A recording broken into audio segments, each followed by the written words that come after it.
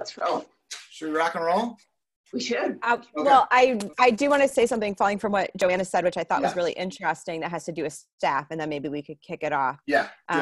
She was talking about the kind of like inquiry form that parents don't want to do, and staff don't want to fill out a long thing. Potential staff don't want to fill out a long thing either. So I think some of the lessons from marketing to parents just apply to marketing to these potential staff, and that's what we're going to talk about today. So Scott, back to you.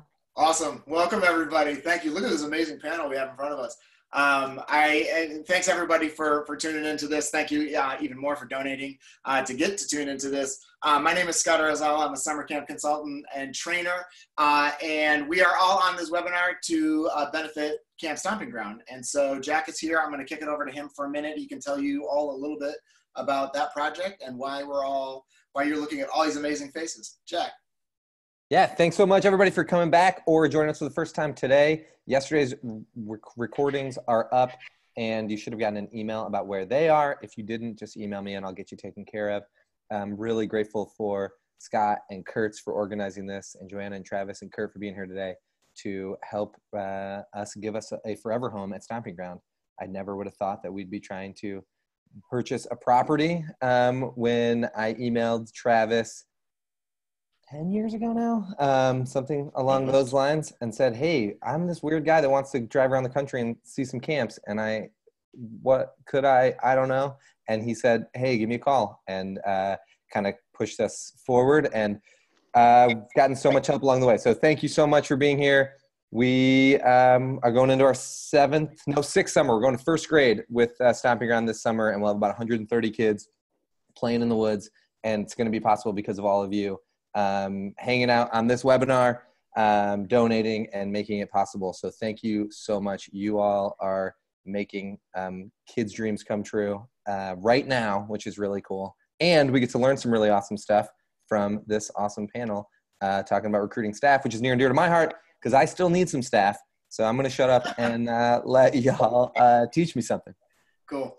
I'll kick it over to Sarah to introduce herself in a minute, and then, of course, our panelists. I do want to tell you, Jack, and everybody watching, that one of the reasons why we were so inspired to throw this together is because of the story behind Stomping Ground. It's really amazing to watch a camp go from nothing to something, when I think a lot of times what we're hearing in our industry is the sort of opposite, where camps are closing or they're having a hard time staying open and putting heads in beds and whatnot. So it's an inspiration to be around you guys and your energy and all that hustle that I think we all clearly identify with. So thank you. Sarah, you want to introduce yourself, and then we'll let our panelists introduce themselves. Yeah, absolutely. So I'm also a camp consultant trainer, and I also live in Ann Arbor, Michigan, and I work with Jack very closely to run a professional development community called the Summer Camp Society. So I'm a Stomping girl, and I'm really pumped to be here. I should also share that we have a chat window going. So if you go to the bottom of your screen, there's a speech bubble that says chat. And if you open that up, you'll find some commentary, links, helpful tips throughout our time together. You can also submit any questions, or if you don't understand something, that's kind of your voice in the webinar. So please use that, and we'll monitor it throughout the course of the time together. So how about Joanna? Why don't you go ahead and tell us a little bit about yourself and what you do? Okay. Hi, I'm Joanna Warren-Smith. I've worked with camp for lots of years, and I guess my claim to fame has two elements. One, I assessed over 400 camps throughout the country and internationally. And over the past 8 years, I've begun working with focus groups of parents, parents whose children go to camp, parents whose families negate camp after they've been to the programs, and they keep me honest. It's not camping according to me. It's the perspective of parents is incredibly insightful, and it allows me to be as impactful as I can be with my clients. I think it's you, Travis. Great. Well, I'm pleased to be here. My name is Travis Allison from GoCamp.pro. Probably most of your first experiences with me are in using the Summer Camp Professionals group on Facebook that that we created and that we run. And we also run a lot of other professional development and training for year-round summer camp people. Awesome. Well, you guys, thank you so much again for joining us. As you guys know, and of course, everybody who's watching, we were really going to talk about staffing, and it's really taking a marketing sort of lens or approach to all that. So I was wondering if either of you guys, maybe Joanna or Travis, if either of you guys have just an idea about how do we even sort of think about this idea through that lens of marketing? I mean, it's not your typical approach basically to thinking about staffing. So how would we do it? And maybe even start with why? Why is that a interesting way to look at it? And how will that lead us to something fruitful, hopefully?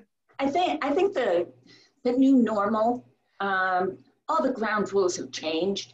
You know, there was some calendar that said you start staff recruitment in January and you conclude it in May. You can't do that anymore. It's year round. It has to be year round. To get people committed early. I had a number of camps this summer who bought into some of the suggestions that we made in the article we published in the ACA Camp magazine in March, April. And they actually identified the staff, the superstars, they wanted to have come back, and they let them know. Now, you would think that could have a negative effect on the community. But I actually had a couple of counselors come up to me during the summer when I was visiting them, and they said, I wasn't asked back. Can you watch me and tell me what I can do differently to get on the asked back list? So I think the first thing to think about is it's not seasonal recruitment anymore. Yeah. It's year round. Yeah, and taking the seasonal idea out of it, of course, it broadens it out to, you're right, it's a part of the big picture, which means there's got to be some ideas of marketing in there. Travis, how would you answer the same question? Well, I think that the most important, let me take one small step back. Like most of your job in camping right now, this feels overwhelming, exhausting, and, et cetera. Like, there's so much of this just can feel so draining. I think that at its root, the successful camp recruiters are very good at relationships. And I think that that's a successful camp director too. So if you go back to your roots, you can make this easier. If you go back to, this is not just a 6-month relationship. It's not someone we hired in February that we have to keep happy till the middle of August or the end of August. This is a real relationship with real people that we're going to be in touch with, that we're going to build community with, and that we're going to invite into our community throughout the year. And that way, and Joanna and I will be able to talk today about focus areas, easy wins for this. But I think if you go into this saying, if I can build and maintain a community, then I am light years ahead of those people who are complaining, posting on Camp Pros in April, where do we post our summer jobs to get people? Like, too little too late at that point. Yeah. And if you do the work throughout, the stuff that you focus on, then the stuff that you focus on for the rest of your camp job, then you are going to increase your chances of hiring great staff, not just getting a full complement of staff, but people who will commit to you, to your camp, and to your kids. Yeah. So I'm going to kind of divide this into different sections here. We have retention and acquisition, right? If we're looking at it through a marketing lens. So I'm hearing you guys say relationship building with our returners, or our returners that we want to return, and also with new folks. So do you think we could talk about the distinction between what we can do with those new folks in terms of a retention kind of approach, and then we could dive into the new folks, because I do think maybe there are some similarities, but they should be different strategies between the two. And I believe the retention is the low-hanging fruit. Right. You're absolutely right. But let's talk about for a minute getting the new acquisitions in, new staff members in, and then the keeping. So first thing, work all of your networks. Go to your donors, your alumni, your camper alumni, staff alumni, all the people who know and love you early in the year, or by that I'm meaning September, October, or at least before Christmas, and say, you must know a young man or a young woman who could change the lives of kids at our camp. Now, you cannot do this in April, because then that's back to what Travis was just describing. Then you sound desperate. But right now, you've still got a shot at reaching out to everyone, and just brief, concise, to the point, at a time when kids are going home, starting to make decisions about their summer jobs. It's an ideal time. So then getting those acquisitions in, those new counselors in, and then tell them what's in it for them. Give them a benefit list. The same way if they were being employed by a corporation, they would get a benefits package. Give them a benefits package so they can see and see what they will accomplish as a result of having worked at your camp. Yeah, what you could include in that. Just yesterday, Dan Weir was talking about how he at Frost Valley, I'm sure he'll do it this summer at his day camps, used to run a resume building workshop halfway through the summer, just so they could get used to how you talk about that stuff. Why aren't we front loading it with that? Why aren't we showing them what a resume looks like after a summer of camp? They just gave their resume to you, right? Show them what it looks like afterwards. That's a sweet benefit, because there's other than, some of those kind of tangible things, a lot of the benefit we're talking about is relationships and networking. Right.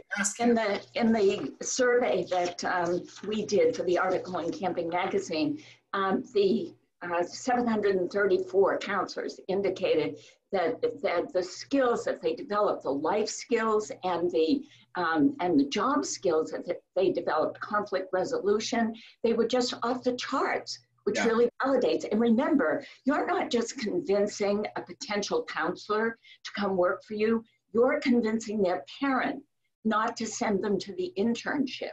Yeah. You're convincing their parent that this is worthwhile. And even though it may not pay as well as flipping burgers.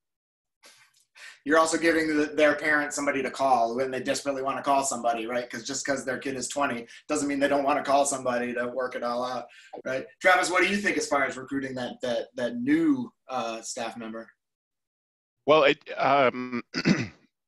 I think, and this is the framework that both Joanna and I see things through in so many ways, is like, let's make that package of we're looking for this person look good, make it concise, make it easy to understand, give them a one-page print off, give them social media things. You outline the qualities that you're looking for. Sarah's got a good point. We want to be careful not to discriminate against people who are not college age, and therefore also not limit ourselves. When we're crying for camp staff and all we're willing to do is go to college job fairs, then we're missing out on some great people who maybe, like, some of the best camp staff have been alumni who've just said, I quit my job in June, or I'm going to be done my job in June, and I don't want to start anything till the fall. Could I come back to camp? Please, yes, come back to camp. Yeah. And just in being open and communicating that that's possible led to that. And we've had alumni or parents of campers come to us and do that. So be open to all these things, but present this in a good communication way. Say, here's who we're looking for. Joanna, do you remember who it was who had that? It might have been Jack, actually. Jack, did you have the picture with the outline of the counselor? The gray outline of the counselor with kids on either side? It was not me, but I do remember it, and I'll find it.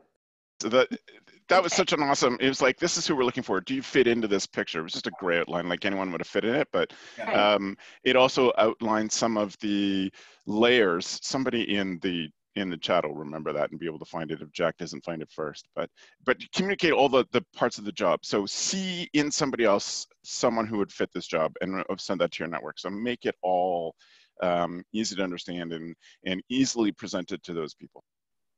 It's really interesting, though, because I thought, we were going to save all the relationship talk for retention strategies. But so far, you guys have swirled around networks. I mean, yeah, Travis, you gave us a lot of good ideas about what are we going to do once we kind of connect with our network as far as how do we present that. I'm not just looking for some camp counselors. I'm putting together a professional piece. I'm communicating about it clearly. Therein probably lies some really good, interesting marketing avenues to talk about what your mission is, what your values are, what your organization is, as opposed to the next camp down the line. How is it different then from retention strategies? Joanna, you wanted to, you specifically said, well, let's talk about the new ones first, and then we'll talk about the retention. So tell me more about the retention piece, that side now. Well, if you establish that connection through the onboarding and training process, then you owe it to your staff members to be vigilant to their performance.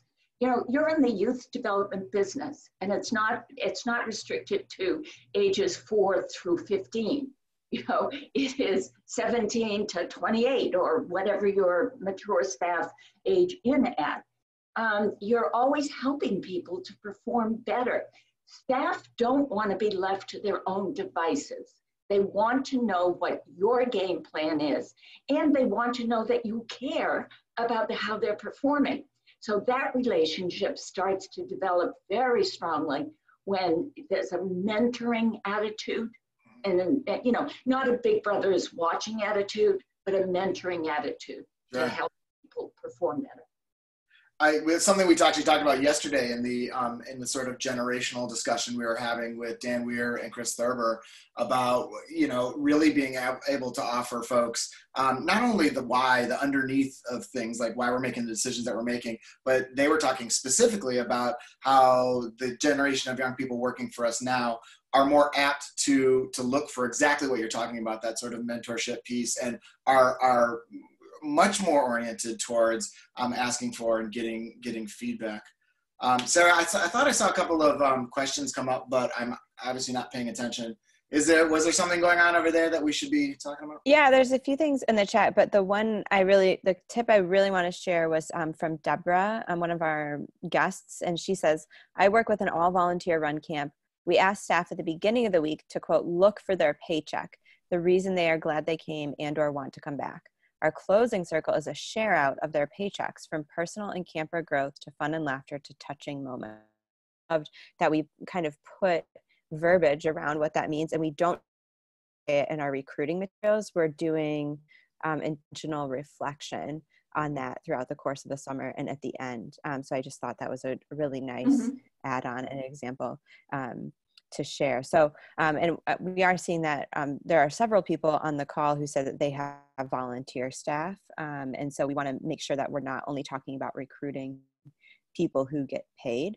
I would say across the board in camping, pay is not the typically leverage if we're looking at this from marketing perspective. It's a sensitive way to say that, sure. Yeah. I walked into Whole Foods the other day. Rich, huh? Right? Yeah, right. Yeah. So, but I think it is interesting thinking about, we have lots of people who don't even have that option and who are looking for pure volunteers. So yeah, that's what's going on in the chat. And that's where the meaningful relationship with the staff who are paid is so important for the volunteers, and they've got to see meaning to what they're doing, because that's more important to them than a paycheck. So I mean, I might argue that even if you're getting paid, that is probably more meaningful. Again, it's because one of the things that our industry can't do is compete with some of the higher paying internships and whatnot, summer opportunities for young people. So we have to be able to talk about the things that they're getting that are above and beyond those paychecks. Travis, what about you? What do you think when it comes to this retention side, as far as how do we use our ideas around relationships, networks, those things to really drive retention? So yes, definitely relationships, communication. I think that there are lots of great tools these days for making some of that communication personal, less bulky. I think that we have to accept and acknowledge that email likely won't be the most important and easiest way to reach your staff these days. I was surprised, mildly putting it, that I saw a staff member, a camp director recently say that they require their staff to join a private Facebook group. And that is not your audience. We know, even just from the Summer Camp Professionals group, that we know that directors or owners are getting their young year-round staff to join summer camp professionals, we know that a lot of them have to create their own Facebook account just so they can join summer camp professionals. It's not a place where people are. And in the same way that camp directors got grumpy because staff wouldn't answer their phones, we have to just get over the fact that staff aren't on Facebook and address them where they are. And so that may be creating other tools. It may be using, a bulk texting thing. It may be, we require you to have an email because there's no way for us to get stuff to you, but we'll let you know that that's coming because through the medium that works for you. And it definitely means that camp directors have to explore things that they may not be comfortable with in terms of technology. But I'm sorry if that frustrates you or makes you mad, but if you want to keep these people, then you're going to go to them. Yeah, I mean, as anytime you get into these kind of conversations, right? Yeah, we all feel the same way. We all want to grumble about it and feel grumpy about it. I certainly do. And I can then choose to do something about it, or I can choose to, carry it around and just be grumpy about it. So it's, if you choose to be grumpy about it, then those camp directors who are doing stuff and who are being current and who are retaining their staff, they're not going to listen. Yeah. Those camp directors aren't going to care because they're getting staff, and they're getting their staff early, and they have great community, and they're set. So, yeah, sorry it's hard, but you didn't sign up for an easy job. Well, that's true. And I mean, and Sarah, Kurtz all the time talks about, like she didn't, fix the plumbing when a bathroom broke at Camp Algonquin because that's not in her skill set, man. She hired somebody to go do that. Right. So if it's not in your skill set, have somebody else do it. Right. That's just the way to handle it. So many of these ideas sort of work in these big, broad topics or categories. How do we take a look at sort of refining that down? Is there some strategies in here when it comes to finding, I don't know, program staff, or even more specifically nurses or kitchen staff? I know sometimes people struggle with, or male staff. Everybody seems to always struggle with just getting men. I mean, how do we start refining these ideas and take us to that next level as far as how do we use a marketing approach when we're really looking for X? Right. One of the things that you just mentioned, Scott, is really a difficult situation, and that is the lack of male staff. I mean, it's universal. It's not just in one region or one type of camp. It's pretty universal. Look at your marketing materials for staff. If they show all girls, that suggests. So think in terms of what the presentation is. The same way when you do for campers, if you serve multi-ages, you make sure all of those ages and those genders are shown. Yeah. And so be intentional. We use that word all the time about our program design, but about staffing being very, very intentional. And I guess to Travis's point, but Travis, maybe you can chime in on this. I mean, understand where they're looking, right? Like, yeah, you can make a really great brochure these days, this awesome, fancy color brochure, and I can pretty much guarantee that most people aren't seeing it. Staff are definitely not seeing it. Most parents aren't seeing it.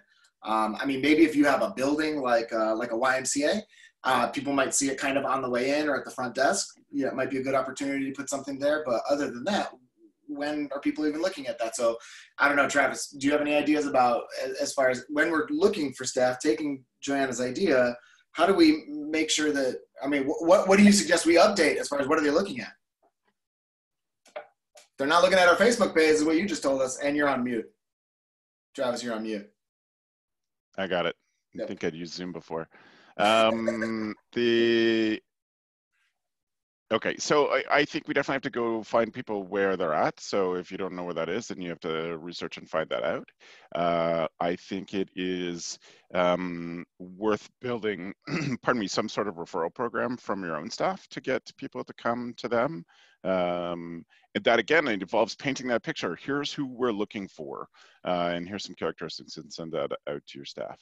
If you're looking for people with specific skills, then you have to go to a professional association that that'll let you know where the schools are that teaches those skills. You may have to go get some FaceTime with those people. It is definitely an underutilized technique. Here is. Travis, re-say please what you just you froze halfway through that. Yeah. So I'm going to wait until you nod, Scott, that you can hear me back. Okay, great. It's underutilized for the camp directors need to get in front of classrooms more. You need to go to colleges who are in those things and say, develop some sort of talking point. It's not just, hey, my camp is awesome and you should work here. It doesn't work for campers. It doesn't work for staff either. You're just repeatedly saying you should buy from us or you should work for us. You have to go into a class and prove to that class that you understand what their life is like. Yeah. Like I do a class that did last year, and we'll see if I do it this year, for grad students on building a personal brand. And that is all stuff that life lessons from camp that can be applied to students are many. Everybody knows that, but we should not just keep those to ourselves. We should be out in front of classrooms and saying, here's some things. Can I guest lecture? Have you got a panel on a topic I can speak on? Is there a, association of students in HR that we can come and speak to your club? All of those things. Instead of just being in a giant gym or in a hallway at a college, along with other recruiters, do the thing that makes you real and personal and stand out to them. Yeah. And build a relationship with those individuals, right? And that back to what you were saying in the very beginning. I think this is like a question, right? Like a lot of times we just say college students, but that means like everyone in this maybe age group, but like how do we narrow it in and the particular clubs or the particular majors or the particular classes that feed to camp and do much targeted marketing toward our target audience. Joanna, I know you got something to say. One of the ways that we do this at Camp Taltree is we don't find the classes, we find the professor, right? We get some professor who's all into, we work with kids with autism, so all into autism or all into whatever. And then they're the ones that then facilitate all the work that I can't say I do it. All our camp directors do it. Kristen McMaster, who's maybe even watching, she's the one that does all that work. So, but the point is that when you get those professors, that's when a lot of it starts to move. Joanna, what were you going to say? Well, I bet everybody on this phone call, when you said colleges and university, kind of nodded their heads and said, we do that, and then turned off the rest of it. You're not working your connections at the colleges and universities. If you've got 1 superstar counselor who happens to go to Bowdoin, you've got an in at Bowdoin.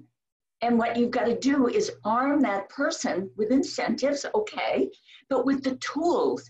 Who can sell better to another counselor possibility than someone who talks their language, who knows who they are, what they're all about. So if you can really get into the school or the university, it's to your advantage.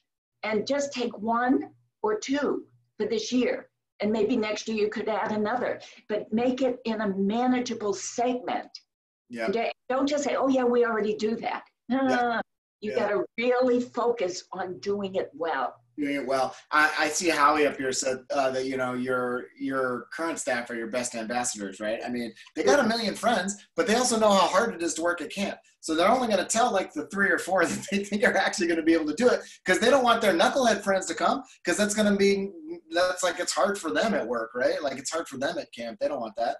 So, well, that sounds like a pretty good way to get to the right people. Yeah. If they're only going to recommend those people they know can put up with the hard work.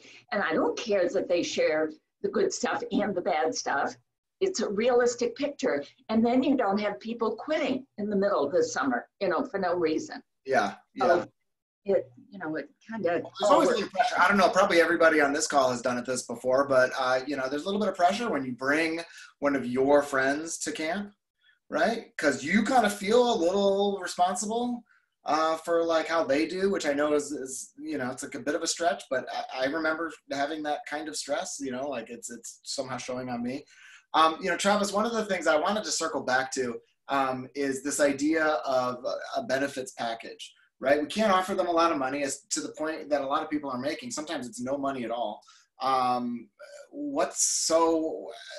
us more about that. Give us some real concrete ideas around, like, what do I put in this benefits package? I don't want to just flower it up and make it flowery and be like, you're great at talking to people and listening to kids at the end of the summer. I mean, I don't know. What would you tell us? Well, I would say, first of all, go look at the Project Real Job work that the ACA and Kim Aycock did. It lays it all out for you. It gives you the whole thing, that allows people to see what's in it for them. And so it's a lot of the life skill stuff all laid out. But I would also say that in terms of marketing and communications, we've got to tell stories. Like, we're going to come back to the basics of communication. In recruiting these people, they gotta see themselves in the stories that you tell. And so I think in all marketing, storytelling is king, and we have to train. It has to become a culture of storytelling at our camp. Like, I think we have to practice that art. And we have to give staff even what's the thing where you it's on the tip of my tongue, the little game or booklets that you buy, you fill in a blank word. Mad Libs. Yeah, Mad Libs. Yeah, so if you're giving staff the Mad Libs version of a camp story, then they are touching on all the high points, or you're giving them the framework really to tell their own camp stories. And then use technology to capture that, have them work on the Instagram post for that, have them work on the videos that you can send out, that they can send out, etc. Like, use all the tools that are available to you at this point. I remember, I think I saw this recently, even maybe Travis on your Facebook, how you have talked several times about that camp counselor who told you that you would make a great camp counselor, right? And how that changed the trajectory of your life. And so can we train our staff to tell stories about the gratification of being a camp counselor to campers? And how will that kind of help with our acquisition in 3, 4, 5, 10 years? Yeah. Hey, Sarah, one of the questions I actually wanted to ask you about this is that, because it's a business school idea, I think, we talk a lot about, when we're putting together business plans, about value propositions. And I was wondering, is it appropriate to use that same idea to talk about, like, an employee value proposition? Like, how would we, you can tell everybody what the 3 things are, but how would we use that idea as far as what we're talking about here to really sort of sell it? Okay, I'm going to be completely honest and say I'm not entirely sure what you mean, but I'm going to interpret it. But you could clarify a little bit for me. Do you remember the 3? It's like quantified value, unique differentiation, and specific benefit. That's what it is. So the idea is, like, well, how do we then take, this idea called camp, right, and do those 3 things with an employee or a potential employee, right? What's the specific benefit, which is what we're talking about here, right? What's the unique differentiation? Why work for me versus anybody else this summer? Right. And whatever the other one is that I said. Well, I think this goes back to, like, actually making a marketing plan for it, right? And so I think a lot of times there's like, oh no, I have to recruit staff. I'm gonna I'm gonna go to all these fairs, and I'm gonna print up all these giveaways, and, like, we just panic, right? But there's no strategy behind it. So thinking about, we are investing time and money in recruiting staff. We do make a plan, but it's often on the fly. And so how do we use something like that framework, like a value proposition framework, to really figure out how we're going to do it for this year and invest dollars in it? Because our return on investment for dollars in staff recruitment is huge. Even though it's hard to quantify, it leads to things like camper experience, camper retention, parent satisfaction, like lack of money that you spend on emergencies, on problems. Like, there are some things that you can quantify and track over time. So I think finding a framework like that and creating a plan from it is super valuable. So we're not just, like, beating the same drum every year and wondering. And I think, Sarah, you're absolutely right. the game plan, like what we do in Marketing Mondays, Travis, month by month by month, how you're going to do it to the 5 networks, new acquisition and retention, and the people who are coming next year. That same thoughtful, intentional strategy has to be in place right beside it for recruiting staff, because that's the only way that you'll get into the routine of it, the rhythm of it, and be able to manage it. Okay, Joanna, give us some advice then right now. It's December 10th. I'm feeling really behind already because of everything y'all just said to me about networking, and I haven't done it, and oh my gosh, it's almost the holidays and everyone's gonna fall off the planet here in a minute. So what do I do in the next couple of weeks to get all this going? Give me some really on the ground practical. Before anybody gets any vacation time, these are the things you must do. Okay. You haven't already invited your superstars back, get to them. If you can't give them a contract right now, and I've got clients who that's their situation, then still get to them, call them, write them, tell them you want them back, hope that they've made plans for the summer, give them the dates of the summer, including the staff training time. Do it now. The second thing is what we talked about early on in the conversation, is get to all of your networks and say to them, each with a different context. You're going to talk to a donor a little bit differently than you're going to talk to a parent alumni or a camper alumni, and say to them, you must know a young man or a young woman who wants to influence kids positively.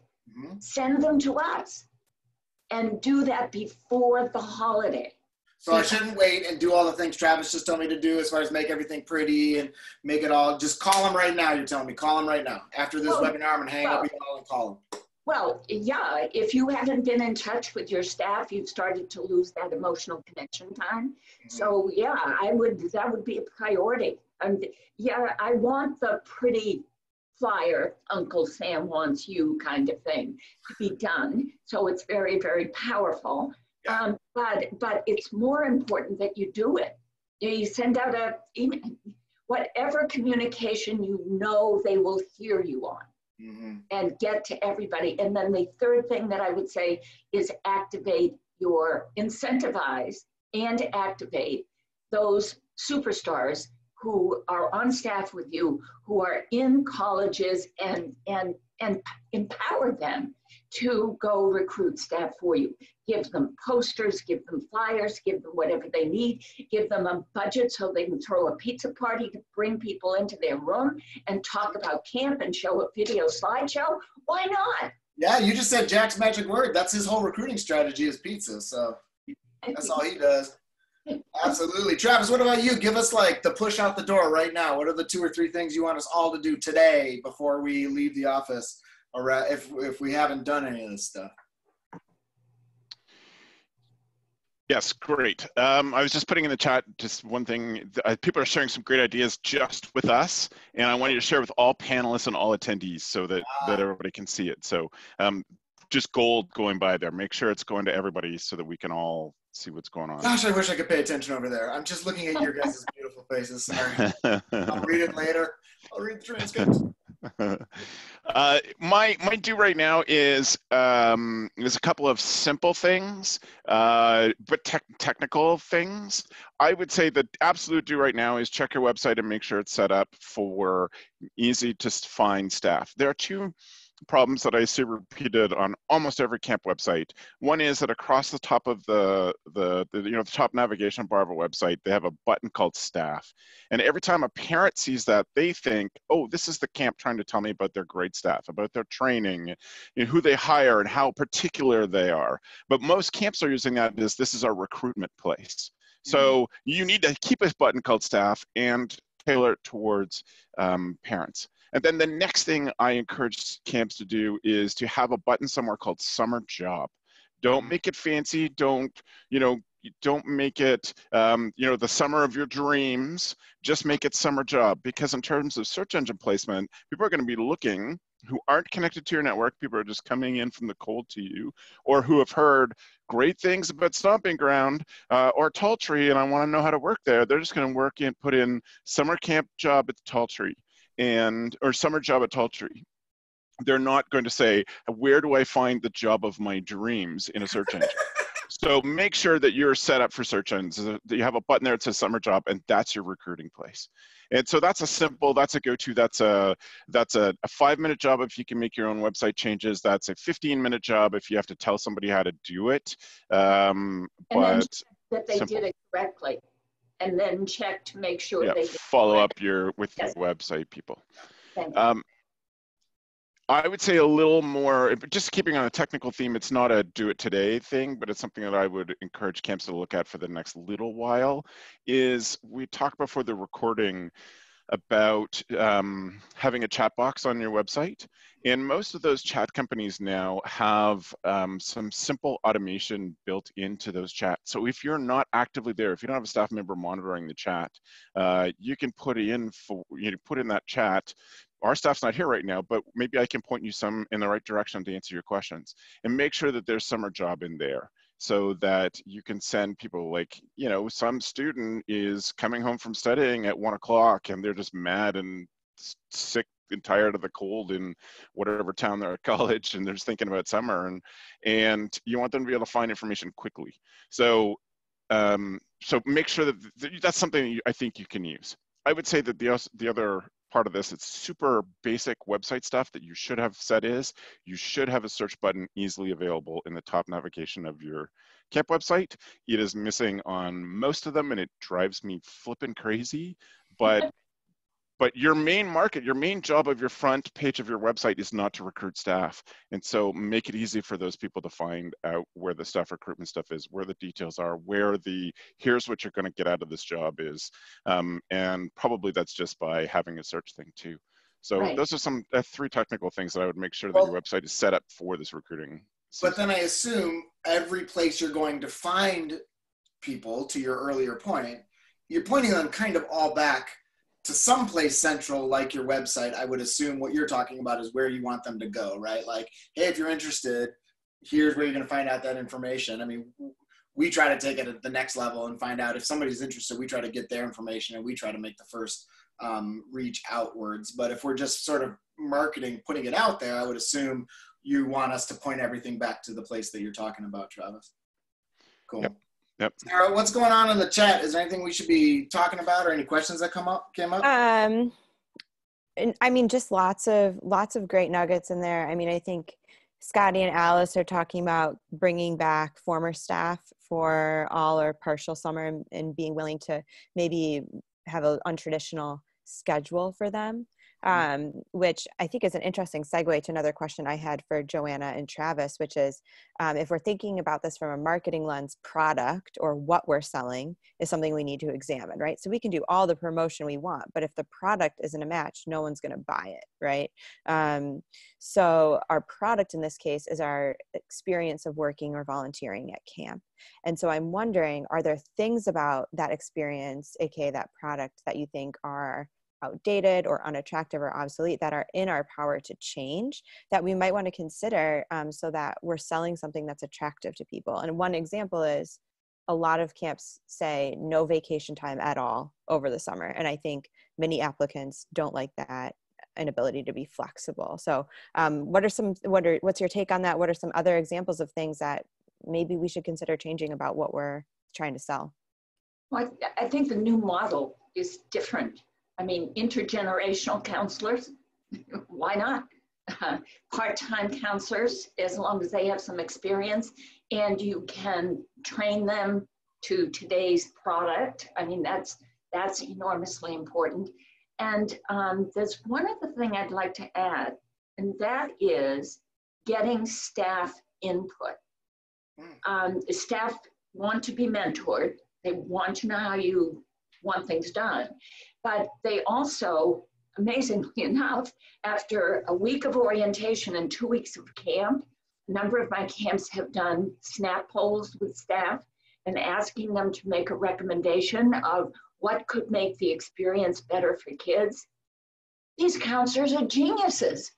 I mean, they see things with such different eyes, and the perspective really helps the process. And when you ask staff to give their input, you show you value them, and it deepens the relationship. So I think, and the retention rate that we were talking about earlier. So I think there's no right way to do it anymore. You're going to have to be creative. Well, and to your point, I've talked to 2 different camp directors over the course of the last couple of months that said they were both new to their programs, and at the beginning they were having a very hard time, no matter how much they ask for feedback and for input. They were having a very hard time getting it. And then as soon as they sent out a group text to everybody that was like, "Hey, what's the story?" People could respond, and then you know how you can like messages and on and on and on. And all of a sudden, both of these camp directors got all kinds of feedback, and it was just about how. It wasn't the fact that they weren't asking; it was just about how they were asking. Right. And next thing you know, they were getting some of that. Of course, the next important piece is then do something with the input, with the feedback. You know, that we want to see action, even if it's, you know, we've had some different ideas about opening day. We're going to stick with it this time. Here's why, whatever the case may be. But there has to be some sort of action. Mm-hmm. Travis, what about you, as far as what Sarah was asking? I didn't really plan to come into this and be tough love Travis, but apparently that's my focus for today. I think you have to be way more flexible than you want to be. I think that you do your campers and staff a service if you do hire intergenerational people. I have seen and worked with camps who prioritize getting staff to come back with their families and work for the summer, giving teachers jobs for parts of the summer, getting alumni back for 2 or 3 weeks. All of that is good long-term culture building things. And it's not the same as hiring whatever your number is, hiring 50 staff who are in college that you can give 10 straight days of training, and they'll be fully bought in and in the mindset on opening day. It's different now. We have lots of tools to make that easier, but I think we have to be an extra blend of flexible, because just so that we get the right people for our kids, that when we get enough of them and we get a good variety, and the ones who are there aren't burned out and we're not asking too much of them. And that means a level of flexibility that is unprecedented in the camp industry in the 100+ years it's been around. Well, Travis, I think on top of that, because I'm happy to be pretty much as flexible as possible. I learned that from Scotty Jackson, who's like, rules are dumb. We'll just figure it out. Thanks, Scotty. Working for you was great. But I think that one of the things that I see with our staff is that they're afraid to ask for those accommodations because they assume that they're putting us out. And that's back to what you talked about earlier, which is building the individual relationships so they feel comfortable when we talk, and changing the medium from which we are talking, whether it's texting or finding polls or those kind of things. Because we are about to hire somebody who's going to just not work any of our normal program options that normally all of our counselors do, because she's taking 3 online courses and needs to be able to take them. So she's going to run a village, we call it being a panda, and miss on all the program time. Okay, great. Like, then she's going to be at camp and make an impact, right? But she would never have asked for that. I had to spend 45 minutes on the phone with her to figure out what the problems were so we could solve them with her. I think it's interesting to go back to what Travis said about finding the very first thing you said, right? Is you said finding the right people for our kids. I think everybody on this webinar has probably gotten to that sort of, none of us want to admit it, but that kind of warm body moment where we get an applicant, maybe they're even a man, and we're like, sweet, you're hired, and then we maybe run some reference checks or whatever. I mean, because we're so worried about the ratio, right? We got to have a certain number of kids or a certain number of staff because we've already taken the money from all these kids. And here we go. So I think it's really back to that. I think we've got to be really thoughtful about that. And if it means I'm going to have somebody here for a couple of weeks as opposed to all 6 or all 8, great. That means, we're going to have somebody really solid for those couple of weeks. We don't have a ton of time. We have only about 10 more minutes left. Is there anything, Sarah or Kurtz or Jack, that have come up in the chat that we need to get back to? Could I address what you just said? The flexibility is important, but with the flexibility, there comes more responsibility to be mentoring the staff, especially those who drop in and drop out, and to create a culture that when someone asks for an accommodation or you work with them to figure out what the accommodation is, that it makes sense. You know, other staff members are going to see this person doing the 3 online staff courses and are going to realize what this person brings to the Panda section. But if somebody is just frivolously, you know, going off for, you know, for drinking sprees or weddings every weekend, so you've got to keep it. It's an interesting culture, and you've got to make sure that you're tending to your culture, because the fabric of your community can change if you have a lot of transient people just, you know, dropping in and dropping out, and they're not all marching in the same direction. So yes, flexible, but more responsibility in terms of management and more intentionality. Mm-hmm. Kurtz or Jack, was there anything that we want to swing back around to? I can do that because I'm watching what Mike O'Brien has said in the question and answer box and in the thing. So thanks, Mike, for pursuing it. I see Darby's jumping in with some good ideas, but Mike's question was about maintaining the community throughout the year when there's sort of different levels of comfort with technology. And I think it also kind of ties into what Abigail said about how do you manage all of these different needs and different capabilities and scheduling, all that stuff, without giving yourself stress. And I think the answer to all of that is systems. If you know who the people are who aren't going to respond to anything from tech, then there's no reason, then those are the people who will likely pick up the phone when you call them. And they'll be the ones who have a positive feeling about your camp when you send them a birthday card and you send them, but you have to know your people. You have to use technology to write down those notes. Like, you know, Jack hates it when I call him first without texting and just saying, hey, do you have time to chat? So I know that, so I'm going to text Jack and say, time today, time right now, or time in the next couple hours that we could chat, let me know, and I'll give you a call. But if you are knowing your people, this is all back to point one, back to relationships, then use the tools that are available to you to help with scheduling, to help with all these personal touches, to know what the things are. That is a great question for an early recruiting. Oh, shoot, I wish I had that with me. I'll find it before we go, but an early recruiting contact with people, trust building contact with somebody. Like, you know, what's your reward? You know, in our family, we talk about at Go Camp Pro, stickers are our love language. So what are the simple rewards that you like? Like, is it chocolate? Do you want, you know, a couple of polished apples snuck to you in your bag when you find it? Like, what is those little things that I, as a camp director, can write down that can be part of what makes you know, what makes you happy? What makes you feel connected? Is it one-on-one time? Do you like to sing in harmonies in groups? You want, you know, to have someone that you connect with personally. All of those things are accomplishable, not just when you are meeting people at camp. So if people aren't, you know, want one-on-one connections, and then, you know, just texting makes them mad, set up a Zoom call and chat with them. But you've got technology that'll make all these systems easier to manage.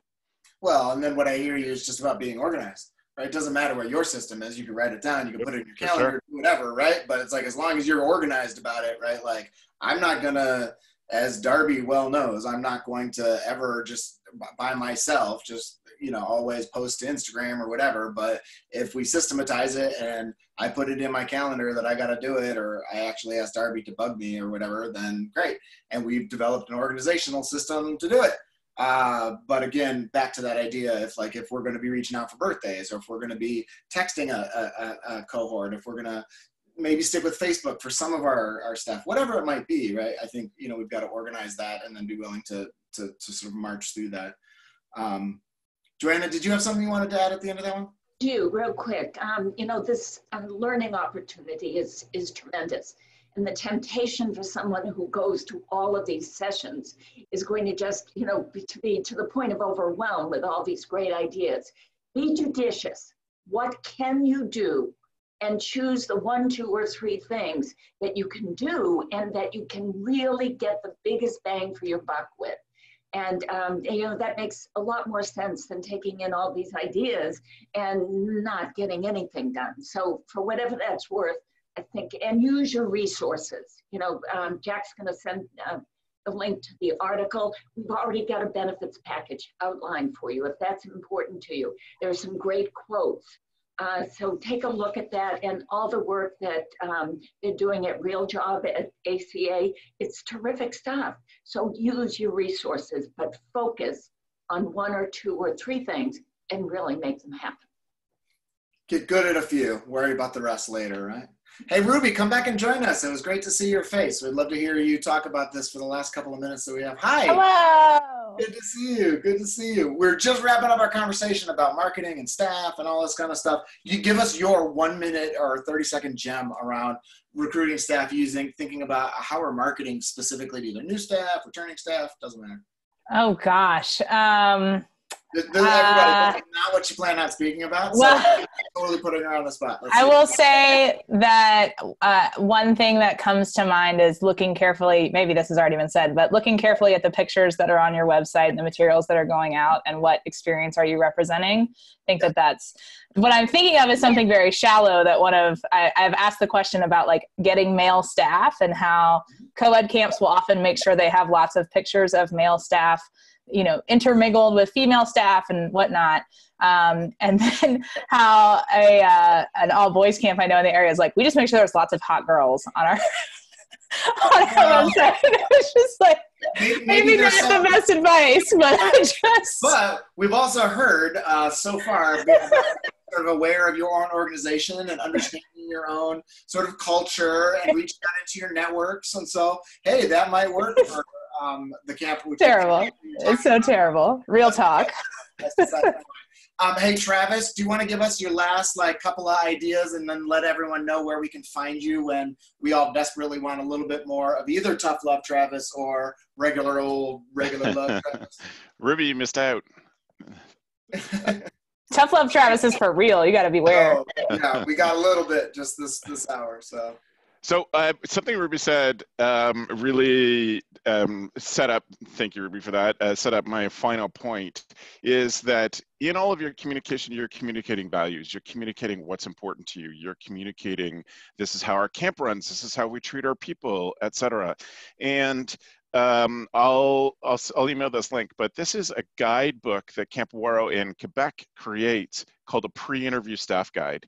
And they have a whole guide that people can download for free, or if there's time, they get mailed. It's created by Waro, so Gabrielle is a designer as well as a camp owner. And so it's stunning. But it is all about what the job is, and it's so people who have begun the process, so that you've got them into your fold, they're going to be interviewed, and then they send out this too. And so what an amazing first impression to someone who can have looking at 17 jobs for the summer, but the one that says, here's the whole process, here's all laid out for you, here's what it's going to be like for you, boom, let us make it easy. Yeah, That's such a great thing about your camp culture, that it is an amazing, powerful statement from Waro about what it means to work for them. It shows you the level of intention in that. So be intentional. Be intentional. All right, Travis, tell us a little bit where we can find you and get to you after this webinar. Absolutely. Go to gocamp.pro and see all of the stuff that we're working on there. Thanks for having us. Thank you. Gocamp.pro. Joanna, do you want to leave us with an idea and tell us where we can find you? I think I know, camp-consulting.com, and take the gem that resonates with you and make it happen. Make it happen. Give us some nice marching orders. Thank you guys very much for joining us. We really appreciate all of your ideas. Sarah or Jack, do you guys have any final thoughts or anything else in that chat we should quickly talk about in the 1 minute we have left here? No, just thank you so much. Thank you for being here. Thank you for your awesome ideas. And y'all are the best. We really appreciate you coming out and making this possible. So I feel excited that Travis has a new nickname, and I feel sad that we didn't make one for Joanna. So I'm going to think on that, and we'll get you a hashtag too, Joanna. It's not. My camp name is Radar, so maybe that. Your camp name's Radar? Yes. Really? Yes, aptly named by 3 different camps, not knowing the other. It's so awesome. I like it. I'm never calling you anything else. That is amazing, Radar. Her Radar's website is up there. Everyone should go sign up right now. Can we get to your hints right on your on the front page of your website? Yes. So, free monthly hints. Monthly hints. Joanna sends out monthly email hints. Go, everybody, sign up for it right now because they're pretty awesome. Thank you guys so much for joining us. Stomping Ground thanks you. Our whole community thanks you for giving us all these wonderful ideas. We really appreciate it, you guys. Thanks you. Thanks, Scott. Bye-bye, guys. Ruby, thanks for coming in early. Kurt came in early too, but then he disappeared. I'm not sure exactly what happened to him. Well, I did that to him. Oh, you kicked him out. Jeez. Demoted him. Good. He asked me to make him an attendee, so he didn't have to sit there like just trying to like look normal the whole time, which you all know. I would have, you know me, I wouldn't have let him look normal. I would have just. I would have hated that. Plus, I have a bag of popcorn here. I've been trying to eat, but I decided to be unprofessional to do it on the webinar. So I bet Kurt was enjoying his popcorn while I was here sitting looking at mine. There you go. So, I think. Kurt, if you can hear us, you might have to exit out of Zoom and then log back on with the link, or maybe we can reassign you. So we'll work on. All right. Well, you guys work on all that. I'll start introducing this next hour. Thanks everybody for either sticking with us or joining right now. You guys are on the Camp Stomping Ground benefit webinar. That myself and Sarah Kurtz-McKinnon and Jack Schott organized for Jack's camp. I'm going to toss it over to him in a minute so he can tell you a little bit about camp. My name is Scott Arizala. I'm a summer camp consultant and trainer, and I just want to say thank you to all the panelists that have joined us the last couple of days and for the rest of the week, as well as everybody who signed up for this. It's amazing to be not only part of this community, but when you sort of see the kind of story that Stomping Ground has really given all of us in our industry. It's pretty amazing to look at what they're doing, and I'm happy and humbled to be a part of it. So Jack, you want to tell us a little bit about Stomping Ground and why we're all here? Yeah, thanks, Scott. That was amazing, and I feel good every time you say nice things to me. So please don't ever stop. Your love language. Yeah, so we are in our 6th summer, and we're acquiring a property right now. We've got actually my parents and Laura's parents and my brother are at the property right now, just doing work in the rain, and there's about a foot of snow while I'm on this webinar with you guys. So I'm like the luckiest guy in the whole world. So really grateful to them, and really grateful to Ruby and Kurt and Scott and Kurtz for being on here to share some awesome stuff. I'm excited to kind of take notes and learn here. Kurt, we haven't met yet, which is really fun. This is my first time meeting Kurt. Kurt's just like, yeah, I'll help out, do whatever. Who are these people? So I appreciate that, and really appreciate all y'all coming and donating to make this possible. You're going to make it possible for over 100 kids at a time to be at camp this summer, and then to be able to grow through that. So really appreciate what you're doing to what we call inspire the next generation of radically empathetic decision makers, which is a bunch of buzzwords for let a bunch of kids play in the woods more than they normally do. So I'm going to shut up and let you all be smarter than me. So thank you all so much. And Kurtz, go ahead. You look at how excited you are to talk. No, yeah, Kurtz has got something. I have lots of things to say, but the biggest mystery is how Ruby and Kurt know. We should just call me Sarah, because Kurtz and Kurt is tremendously confusing. It's gonna be hard. But my question is, how do Kurt and Ruby know each other, and why do they know so many dad jokes?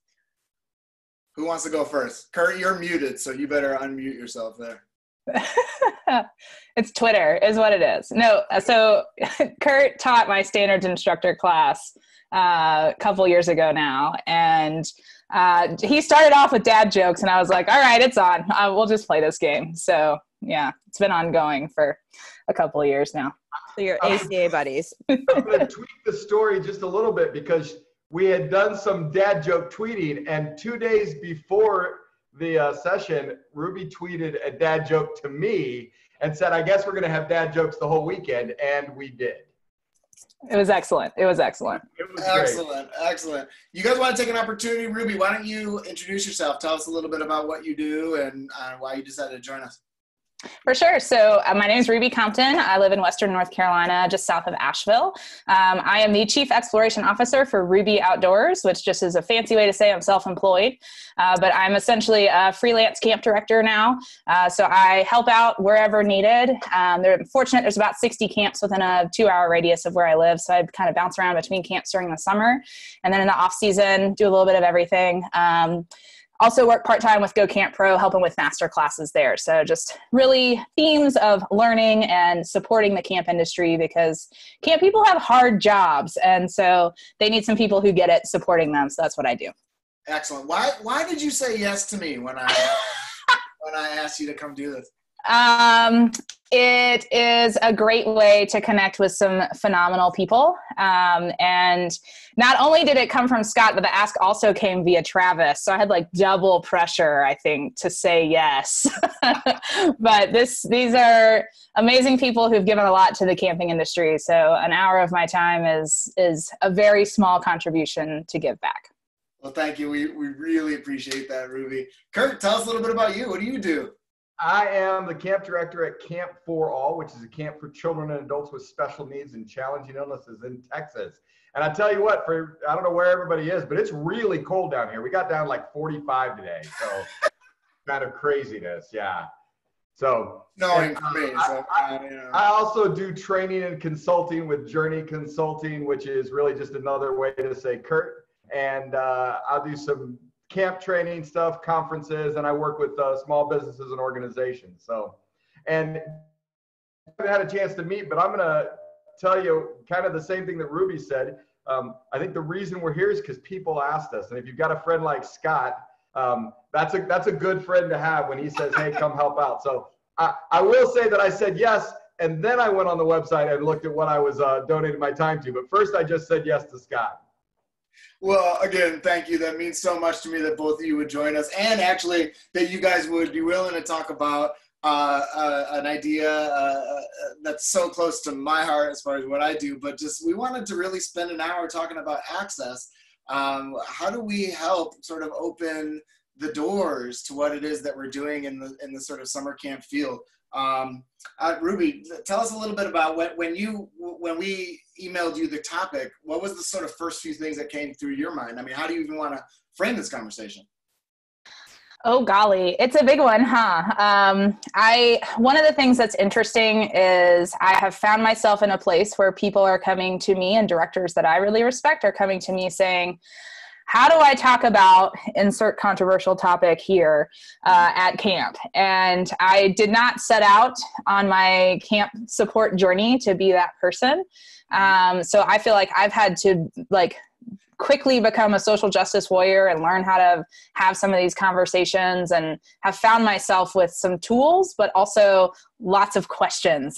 I think that it's okay to approach this kind of conversation knowing that you may have your eyes open to some things, but also you may walk away with more questions, and that's okay. That is valuable too. So, I think that's the biggest thing is don't be afraid of the questions that may come up for yourself, and don't be afraid of not knowing all the answers, because I certainly don't, but I'm happy to engage in discussion, and that's where we learn the most from it. Absolutely. Absolutely. Kurt, I mean, this is your whole life. This is the camp that you run. I mean, your camp is actually called Camp For All, right? So tell us when we emailed you the topic, how do you see this as somebody who does it every day, who's in this part of the industry? Well, one of the things that we talk here is we talk about how we're barrier free. And so for us, that's that step beyond accessible. And so when you think about accessible, or you think about barrier free, I think you think about facilities and activities and how to get somebody in a wheelchair up to the high ropes course. And those are all good things to be thinking about. I guess for me, the beyond the barrier piece though is way beyond that, about how do we deal with the barriers of people who have special diets, and the barriers of people who think differently, and the barriers of parents who don't think that camp is right for their kid for whatever reason. And so I'd like us to think of barriers as a larger topic. And of course, we need to get to the nitty gritty. People have questions and they're here for a reason. So I want to answer those questions too. But for me, it's really about how we think about something. Yeah. So what are those, Kurt, what are the biggest barriers? I mean, you just mentioned 3 right there, right? Parents' inhibitions, meals and eating, which, for me in my camp, that's like one of the biggest issues. And then I can't remember the third thing you said. But what are those biggest barriers? What are the biggest ones that you see? I think the first thing that we need to think about, is what is our goal? What is our mission and what are we trying to achieve? And sometimes we talk about what we can or cannot do without tying it to what our mission is, what it is we're trying to accomplish. And so let's think of the bigger goal. So when somebody asks for, they say, my child doesn't eat green food, anything that's the color green. And our answer is, well, we don't do special diets. We, everybody has to try a bite. We do a thank you bite, and that's the tradition of our camp. My question is eating green food a part of the goal and mission of your camp? Mm-hmm. And if it's not, then let's talk about what the goal and mission is and how do we break outside some of those things that we think is silly. Not eating green food might be a silly thing, but there are also lots of kids with sensory issues that green is more than they don't eat vegetables. And so I think it's taking that step back and trying to find a way to say yes first. Also, I just want to preface, one of my friends this a lot in camping, and I think it's a good thing for us to remember that I believe that there is a camp for everybody. I believe there's a camp for every camper. I believe there's a camp for every staff member, but I don't believe that every camp is for everyone. Mm-hmm.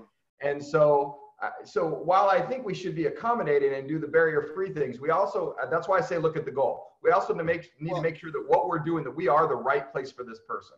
Well, I think you bring up a great point, because if we are going to go back to our mission, there's so many of us that have these like crazy broad mission statements that if you really take them apart is basically saying, we're including everybody, right?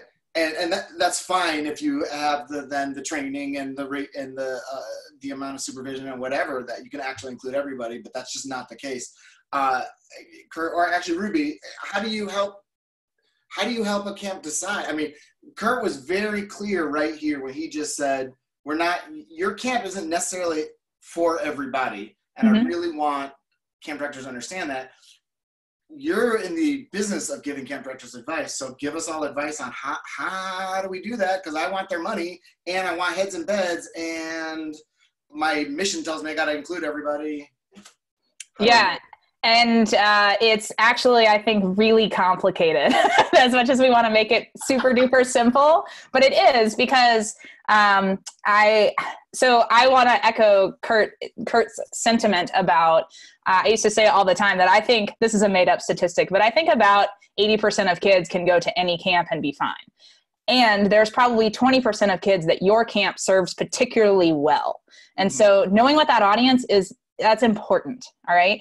So if there are people that you are making decisions, yeah, thanks Kurtz for pointing out, made up statistic, definitely 100%, anecdotal only.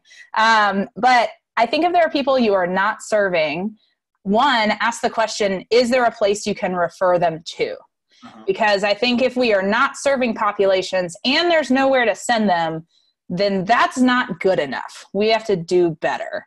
And I think being really open and honest about what are the limitations that you have, but also not having limitations because you're fearful of taking the step to serve that population. And I think, like I was thinking about as I was looking over some of the questions for today, it's like, if you're an all boys camp and you say you don't serve girls, like that's generally accepted. But if I'm a camp and I say I just serve white people, like that's not okay.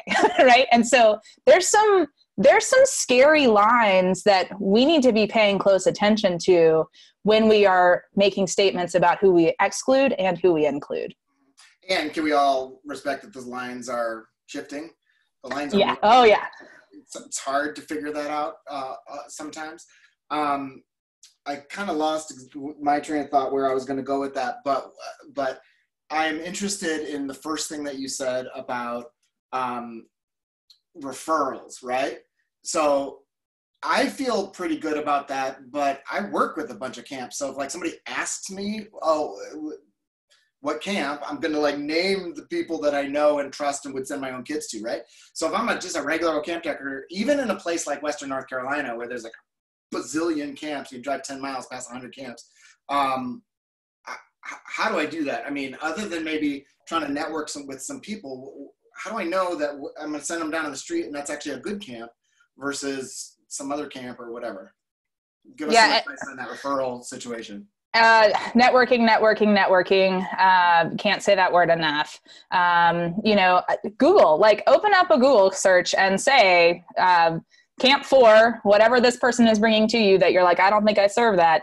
Google that, and somebody has gotten smart and, put some SEO into being the top Google search, and then get on the phone with those folks. I think there is no one who is more critical of a camp website or a phone conversation with a camp director than another camp director. So I think you can tell a lot as a camp director if you pull up their website or make a phone call and to say, hey, and you don't even have to tell them. You can be sneaky and be like, hey, I have this parent who I'm working with. I'd love to get them connected to you all. Or you can just be like, hey, I'm a camp and I'm trying to get some information. Yeah. I go either route, but I think start making those phone calls. Go to conference sessions that don't necessarily apply to your camp specifically.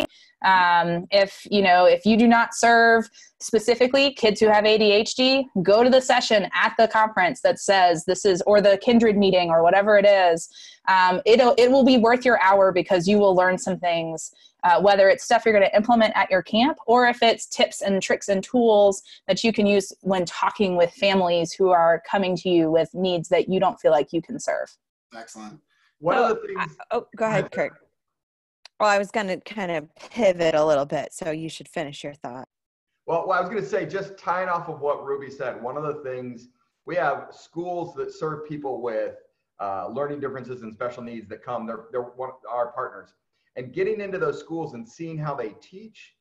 One of the things that I said one time is I wish there was a school like that for my kids to go to, and they're typically developing kids, because the techniques that they're using are applicable for everybody. And so just tying off of what Ruby's saying, to go to those sessions and reach out to those people. I really am a strong believer before you refer them to another camp. So before you say, hey, Kurt, can you take this child? They applied to my camp. Send me an email and say, hey, Kurt, is there a way for me to take this child? And let's do that step first. That's why I put the caveat, not every camp is for every child, but let's not start with that. Let's start with what can we do to make our organization barrier free. And I'm very connected into the special needs camp community. And I will tell you that I haven't met anybody who wouldn't respond to that email and give you all kinds of advice and suggestions and talk through the process. But also, they don't know all the answers because each child is an individual. And so part of this is a process. And that's why kind of doing what Ruby said, working on those things. If this is something you're interested in, you're on this webinar, prior to the ACA National Conference, there's a special need kindred group for camps that get together. Everybody would be welcome to come to that. And so I think meeting with them, they're meeting somewhere in San Diego. And if somebody here knows that, go ahead and put it up. Otherwise, we can get it to you. But that's a way to get yourself knowledgeable about the things that you may need to deal with down the road if you're not already.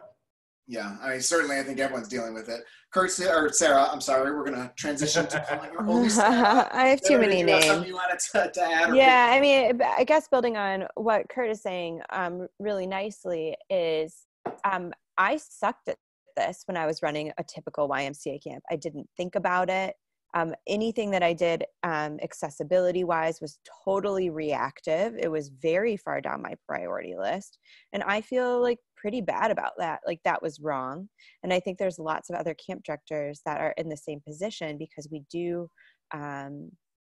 are pressed for so many different things. And I would say, camp is for everybody. But that's not true. If someone called with a certain limitation, I would have had to say no right away. So I think in retrospect, I could have done a lot better. And I think we could do a lot better as an industry of not just thinking one summer ahead. Oh, if someone calls and registers and has X, Y, or Z need, can I make something work? Or can I piecemeal something together to make it work? Like that was my plan. I was like, oh, well, we'll get a golf cart and we'll get, no, that's not a plan. That's like a Band-Aid, an emergency situation. So, I guess I just wanted to kind of channel my inner tough love Travis and say, why do we want to make this a priority? Like, how do we make it a priority? Why is my anecdotal observation that it isn't a priority? And our go-to is say, well, there's a camp for someone with that. There's a camp for someone with that, right? And that's where I've been coming from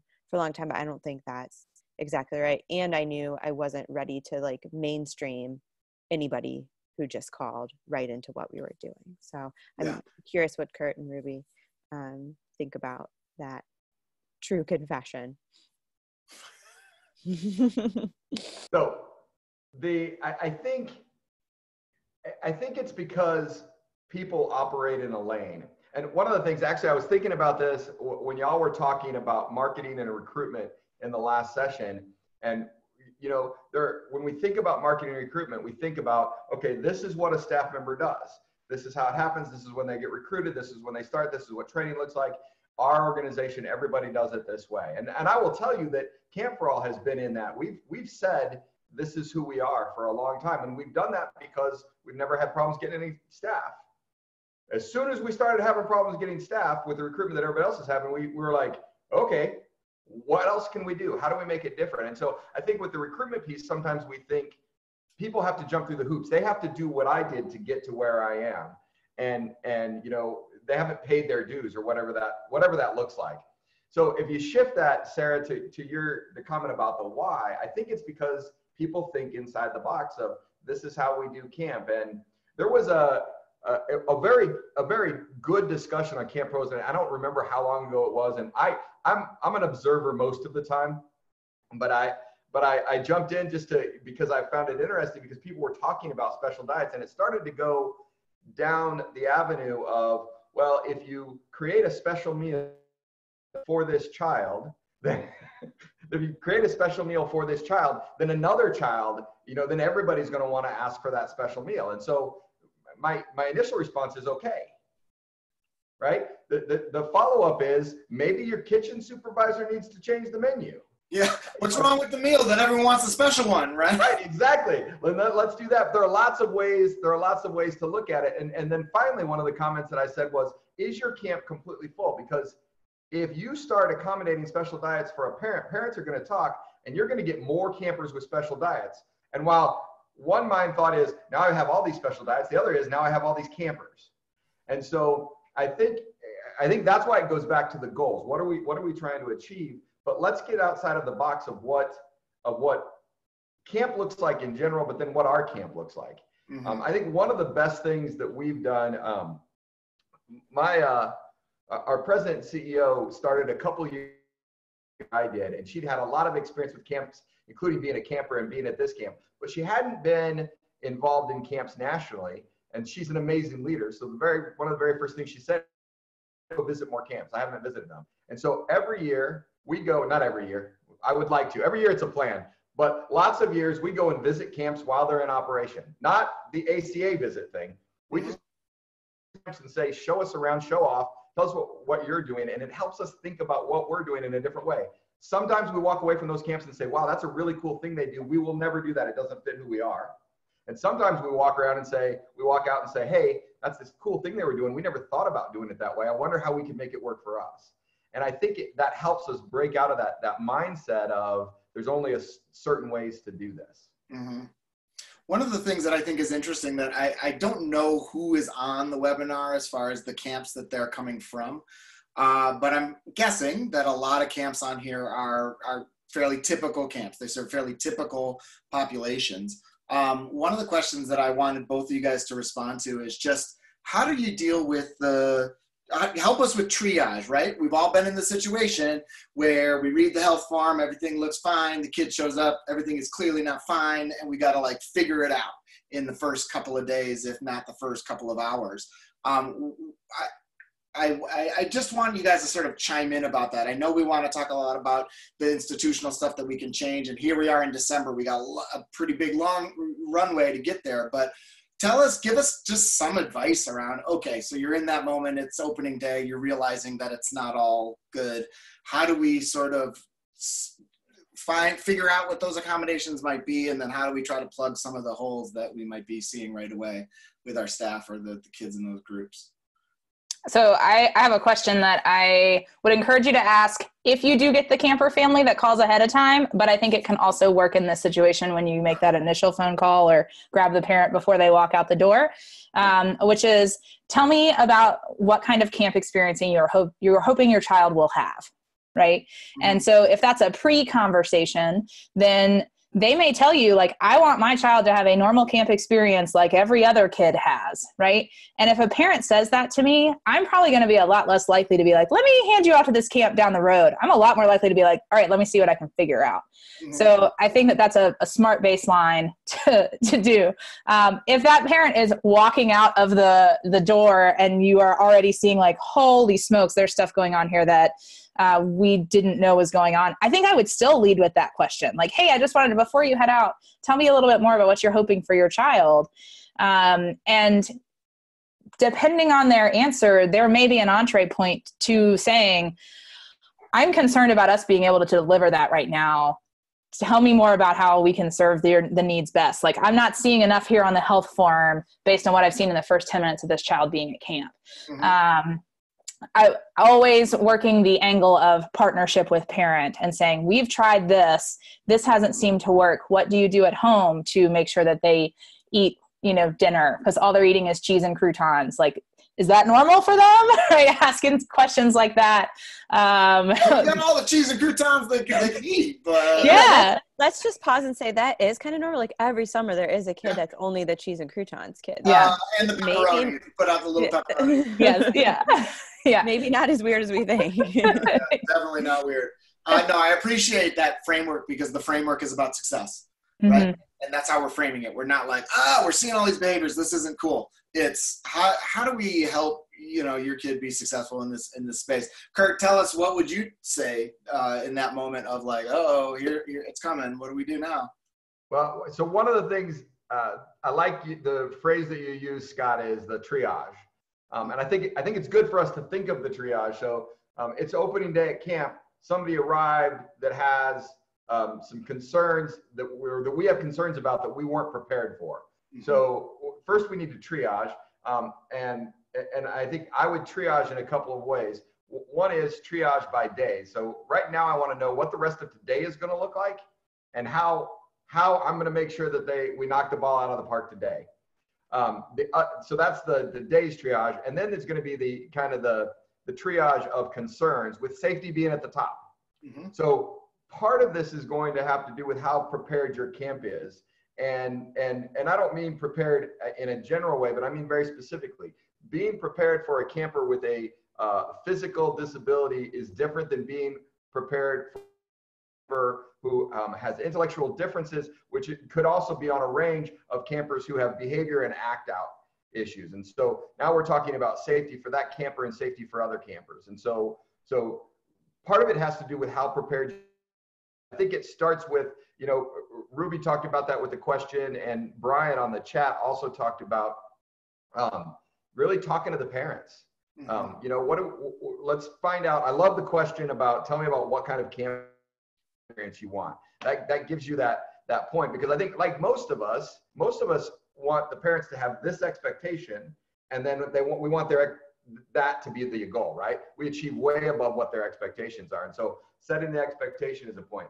So I'm going to talk about what is it that we need to do right now. Are there other staff involved? For some camps, that might mean, okay, if we have to take a higher ratio of staff, does that mean that I have to talk to the parents about a different price structure? Is this the first time they've come?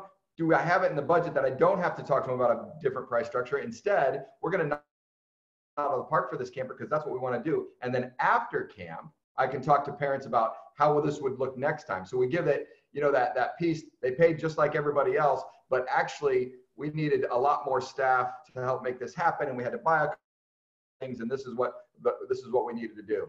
And then I would look at the activities. Well, what's the plan for the first day? So let's sit down with staff. Let's get the first day covered. Let's make sure we have it completely covered. To get that triage piece where you can step back and take a breath. Mm-hmm. And then let's plan the week. And let's think about what it's going to look like on a day-to-day basis. One of the things, we had a camper that was doing she was speaking at a fundraising breakfast for us. And it was a camper with spina bifida. So that's spinal cord injury at birth, and she utilizes a wheelchair for transportation, for mobility. And so she's up there talking about her experience at Camp for All and how it made her feel independent, like she could do everything. And so when she left camp, she's like, I want to do this, I want to do this, and my friends go to this camp. And so she went to a church camp with her friends, and at the end of church, and they accepted her in, they knew who she was. At the end of church camp, she got the award for the best spectator. Because at camp, that's what she got to do. She got to sit and watch a lot of activities. Now, that's great as a for Camp for All breakfast when she tells this story and talks about camp, right? So if you're a Camp for All staff member, development person who's waiting for donations, that's a great story. Yeah. If you're sitting there as a camp professional who loves the camp industry as a whole, you go, oh my gosh, you totally missed the boat. And it was just because you didn't think about the end experience. How does this person get involved? And one of the things that we talk about here is universal programming. And it has a lot of, I know people know that term, and it has a lot of phrases. The way I like to think about our universal programming is that we'll set up an activity and you'll have 3 different ways that you can do that activity, and you get to choose. So one of those ways might be what, a quote unquote adaptive way to do that activity. And the other 2 might be more traditional way to do that activity. But everybody who does that activity, whether they need the adaptive piece or not, gets to participate however they choose. Mm-hmm. So you can see somebody who doesn't need adaptive piece using the adaptive, and somebody who you would think might need the adaptive piece doing it the traditional. It gives choice to the camper and helps them think about the process. I got off on a tangent off of your no, it's all good. But at least through day 1. Because you bring up something really interesting that I've heard both of you, Ruby and Kurt, sort of allude to, which is really about staff. And I'm not going to go stand on my soapbox, Jack. I know you and I talk about this all the time. I'm not going to talk about how, everyone needs way more staff and blah, blah, blah. Everybody on this webinar has heard me say that like 4 or 5 times just in the last day. So I won't say that. But what I would like both of you guys to chime in on is, what else do we give our staff? I mean, these are the folks we're putting on the front line, right? And we're saying, in Ruby's example, we're saying, all right, like, hang tight, man. Let me go talk to mom for a second before she gets out of here. And for you, you're saying, Kurt, I just heard you say, okay, what are we going to do to get through today, and then or get through this evening or whatever, and then get into tomorrow? I mean, this is really heavy and intense on those staff members, especially if they don't necessarily, for a lot of our more typical camps, have the training, right? Kurt, your staff probably have the training to sit there, and you guys probably have way more staff than our typical camps. So Ruby, what would you tell a camp director for a very typical camp? Like, what are some of the strategies for your staff in that moment while you're working it out, while you're trying to figure out maybe a shortened stay or some other strategies or whatever? That's a hard question. I've been practicing. So one, I'm going to not answer your question for a moment while I think about it. But one strategy that I used is that I was fortunate to have a camp that served kids who had autism and ADHD that was just down the road from me. And we used to do a staff and director swap during staff training. So their director would teach my staff, I would teach their staff, each to our specialties. Great program. Yeah. And it was awesome because my staff came back with some more tools that I wasn't necessarily as familiar with in teaching, but also they got this like, whoa, gratitude for the job that they had and some of the challenges they were probably not going to have to deal with, but still had a few tools for dealing with some of those challenges when they heard the stories from the other director. In that moment, I think pushing that this is a growth opportunity, that there are, this is like life. Life is going to throw you unexpected people, unexpected challenges. Take a deep breath. This is not the end of the world. This is camp and we're going to figure it out. And so help me help you. What do you need right now to feel safe and good and feel like you can move forward? And I'm going to go talk to this parent on the phone or call my camp director friend down the road. And then I'm going to get back with you and we're going to make a plan. But I think when you can pose it as this is an opportunity to try some new tactics and to grow, that people tend to respond to growth, especially once they get in a calm state of mind. When they're freaking out, you got to calm them down first, but that's where I'd start. Well, to add on to that, one of the things that I would add right at the end of that sentence is to talk about how we're going to get into a rotation pretty quickly with the other counselors in your cabin, group, unit, whatever it is, right? Because what we desperately don't want is for one adult and one kid to like have worked it out over the, an afternoon or a day. And then now that adult thinks they're the only one that can sort of manage this kid, and then all the stress is there, and then we're talking about burnout in 48 hours, and that's not good for the kid either. So that's what I would sort of add to that. Kurt, what would you say in that moment? What are some other strategies for all of our camp directors here as far as how do we help staff manage these harder moments, especially in that first 24 hours? Well, I think, and Ruby said this too, I think the first thing that we have to do is give them the space and time. So we have to figure out if they're coming to us and saying, hey, this is overwhelming, I don't know how to deal with this, we can't give them a halftime pep talk.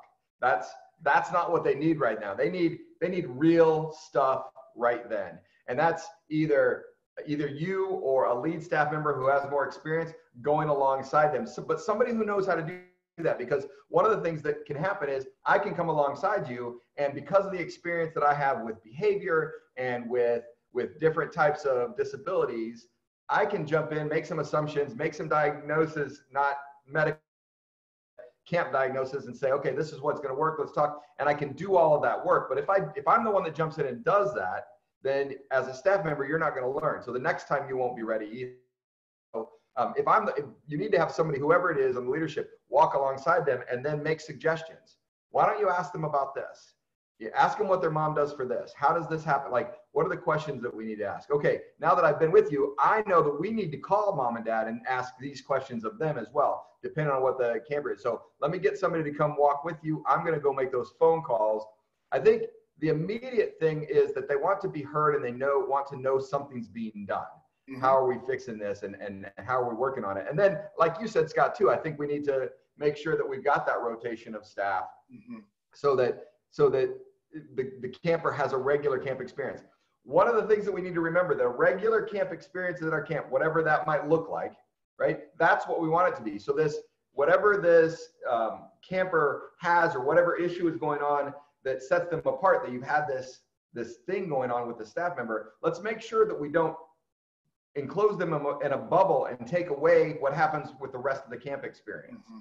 So let's make them part of the rest of the camp experience, but let's do that in a way that makes sense. Now, it's kind of general conversations. When you talk to me about staff coming to me and saying, this is a big deal, 9 times out of 10, that's a behavior issue.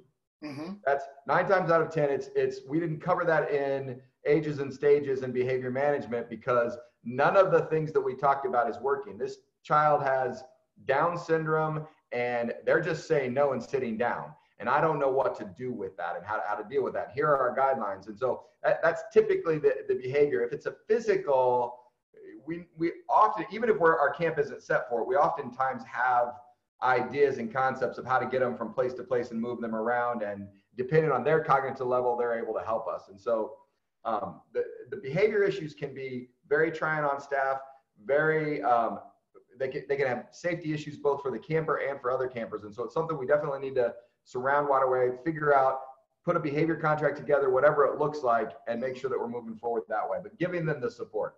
Absolutely. So how can we, just going from the proactive standpoint though, when this happens, when we're triaging or we're trying to deal with the situation, oftentimes, which it's just something we're doing on the fly, right? And I understand that every case is different because every individual is different. But a challenge I would have for camp directors is, how do we develop criteria or a workflow or a guide of everything we need to take care of when we have a camper who has different needs that we need to attend to, or surprise needs, right? So we don't forget about these different things. So we have that question that Ruby asked us earlier at our fingertips. Or so if we're offsite, we have to go to a wedding, our assistant director, can handle that. So I guess I would just challenge everyone to think about, how do we establish criteria for decision making, and how do we establish at least a process of how we're going to do all of these things that we're talking about, because it's really hard in the moment to keep it organized. Sarah, I was going to ask you and Jack if there's anything going on in the chat that we should sort of curve back to while we still have a bit of time left with these guys. Or I can just keep talking. All of you are muted, so I'm just going to keep talking. Well, I was reading the chat, so I'm sorry. Is there actually, Jack, you know what I was going to ask you? Is there something that you and Sylvia cover in the inclusion training that kind of speaks to what Kurt was talking about as far as having a leadership person, having somebody kind of model for everybody as opposed to coming in and fixing things? I don't know if there is or not, and so this isn't a setup, everybody. I was just wondering. Yeah, one of the things that Syl talks a lot about when she talks about doing this kind of thing is finding someone on the staff that in the first day doesn't have typical kind of like direct responsibilities to take care of when kids arrive. So if that's a director or whatever Syl calls them, inclusion specialists, someone that won't have to be called to go lead a meal or make a parent phone call or something, so that they can go and hang out with Ruby as Ruby is trying to work with someone new. Because on the first day, that's when we're getting hit with the most new stuff because we don't know the kids yet, right? So how do we do that? And then I want to do a big plug. I knew nothing about anything really before I started going to visit camps like Kurt said to do.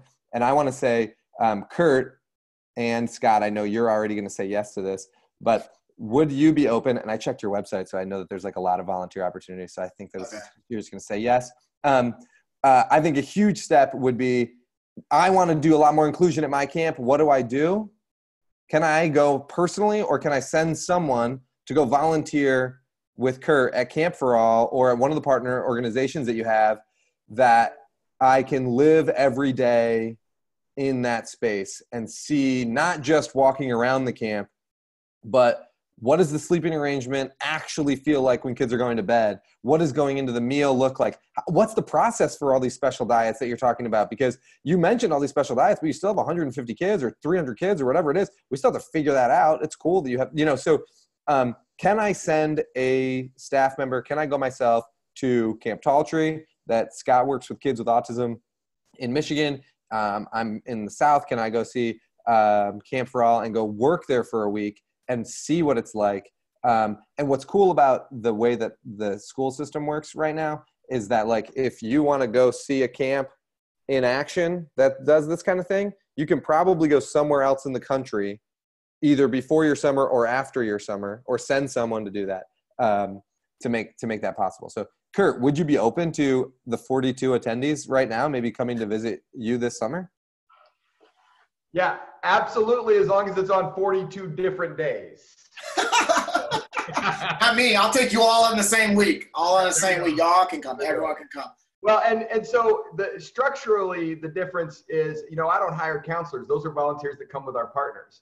So if you're looking at how to adapt activities and run the activities and lead adaptive activities, come, volunteer, we'll figure out a time for you to look around, see what we're doing, depending on what you're looking for, what the best time to come is. I will tell you, I feel like we do a really good job with special diets, and we're only about 50% as good as I'd like to be. So we've got a lot of room to work on, but we have a special diets person focuses separately. So if you want to see how we do that, and there are meals that we serve 63 diets just from the special diet standpoint. Wow. And so if you want to see how they do that, other than their amazing staff, I would love to come show that around. If you want to see how the counselors do it at Camp for All, I can introduce you to our partners. And that's where Scott can kind of give you that experience as well. Also, I will tell you that special needs kindred group, I don't know that there's any of them that would say no to having you even just come observe. Even if you weren't able to volunteer, but you just want to walk around for a day and see it. And we'd love to do that. Yeah, absolutely. Come to my camp, no problem. Everyone can have a job, I promise. I'm not doing any of the hiring, so I can just make all those kind of promises. It's great. One of the things I wanted to ask you both before we have to let you go here in another 15 minutes is about training. Now, we're in December. We're looking at a lot of the things you guys talked about as far as how do we create the accommodations, how do we knock down some of these barriers, that sort of stuff. What would you say are some of the priorities when it comes to not only the orientation piece, like now that I'm doing hiring between now and when I get my staff, physically on site, but what do I do when I have them? I mean, give us some ideas, some resources, those sorts of things around how do we train them up to get them functioning at the level we want them. I think one question you might want to consider adding to your staff interview is like, what does inclusion mean to you? Or when you look at our materials, who do you see that's not represented? I think that would be interesting to get fresh eyes and returner eyes on that. And if an inclusion program is something you're considering, even if you're like, I don't even know if I want to name it that yet, but if that's something you're thinking about, that can be an interesting way to start the conversation, just to get some feedback. And I also want to echo this idea of kind of the partner folks. Like, the more I've been working in this consultant role, it's, they're really, especially for medical needs, there is a camp for that. And so, and a lot of these camps are folks that are looking for maybe places to rent out to come hold their camp. And so if you can find out who some of the people are that are involved there, start some conversations with those folks now. And whether it's they are putting together a handout for you, or if they're going to come during staff training, or, I'm picturing, like, imagine getting several partners, especially if you're in a more urban area where you might have a lot of different organizations or a hospital or something where they could provide a lot of folks. You could almost do like a fair of, like you have like a student activities fair, but you could almost have one of those where there's tables with lots of different medical needs or whatever, differing abilities, that you have people from lots of different organizations to learn from.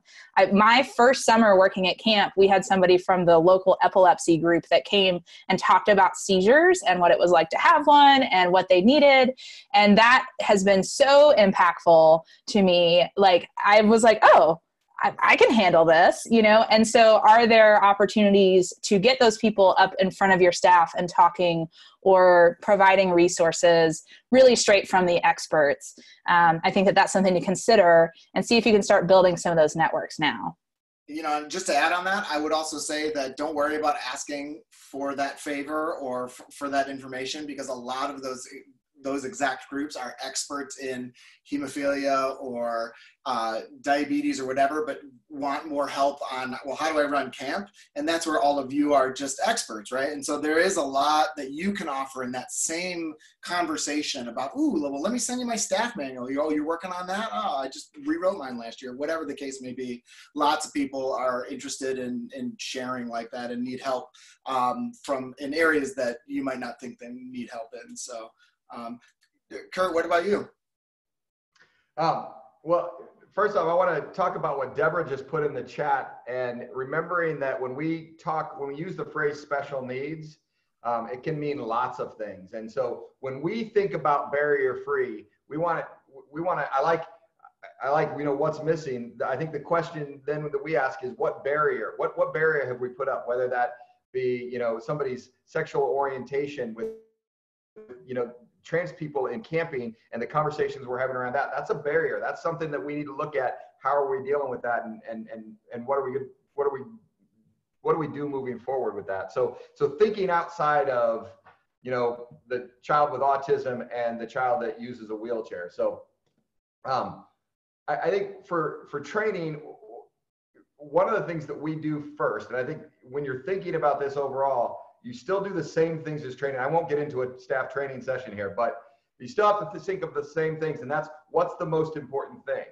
And in the scope of things, if you come to work for Camp For All, the most important thing is not how do you deal with somebody with a special need. The most important thing is how are we going to work together as a team? How are we going to think creatively? What are those things that we're going to do? And so the first things that we deal with are all about those things. How do we build that team up? Because when you build that team up and teach them to be creative together, those triage moments, they work out on their own. Hopefully they come and tell you about them, but they'll work them out on their own because you've built that team up. So that's the place that I would start. I would also make sure that your face-to-face time is the most important time that you have. So if you're gonna train on a topic like epilepsy, and you get the Epilepsy Foundation to come in, have them come in and show some videos, interact. Having somebody get up in front of staff like that is not going to train them on how to deal with campers. Have a a day where you bring out campers with special needs, maybe from a local organization. Maybe if you've got the Epilepsy Foundation, they bring some campers and parents and go around and they talk to you about activities and how they would be able to do them. So I think those are, kind of utilizing those resources, but also utilizing your training time in the very best way. What are you doing ahead of time? One of the things that having your staff sit down and fill out paperwork is the very first thing that they do when they arrive to camp, is the least motivating thing I can think of for staff training, right? And so those are all things that they can do before they get to camp. Make that training time impactful and important, and have it out. And I'm going to go along with what Ruby said too. Use your local resources. We're a camp for people with special needs, and every week when we have a new partner group come out, the partner comes and talks to staff about those particular. And we do an overview during staff training, but they're the experts on those campers and whatever that concern is. And so we want to hear it from the experts and really kind of talk details. And they're even as far as how to use language. People get frustrated with, it's a camp for people with blind that were blind, and I said, see you later, and teaching people that those things are okay to say, like, and not to get too worried about those types of things. Yeah, especially if you're responsible to it, right? The thing the caveat I want to put on what Kurt just said is also remembering something that he said at the very beginning of this webinar, which is, and a kid is a kid is a kid, or you meet one kid with X special need, guess what? You met one kid with that X special need, right? Just remembering that everybody is different, and we're trying to come at these kids thinking about, well, what do you need to be successful?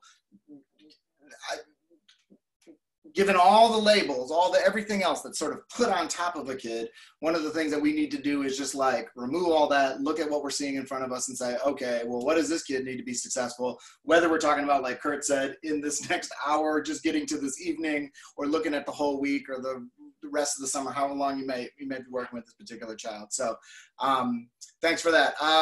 Sarah and Jack, is there anything else going on in the chat that we should be paying attention to in our last few minutes here with these guys?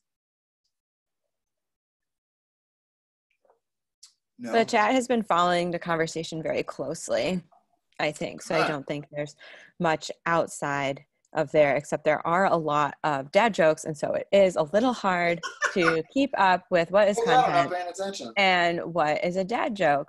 But, what are you going to do?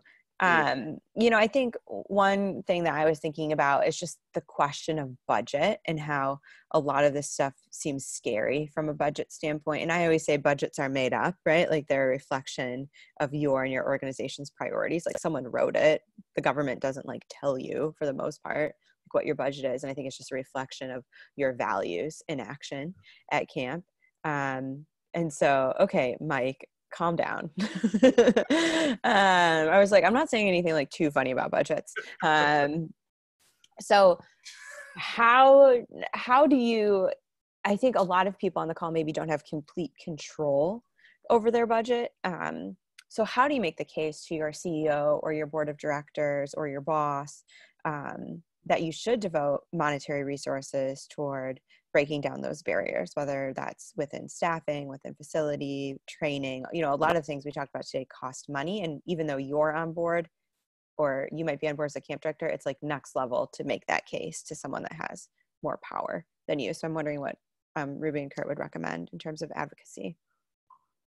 Well, I guess the place that I would start would be going back to the mission and goals. If your board and your president or whoever, if they're directing budget money, if you've got a mission statement and what you're directing money to will help meet that mission statement, and you can make that argument, I think that's the first argument to be made.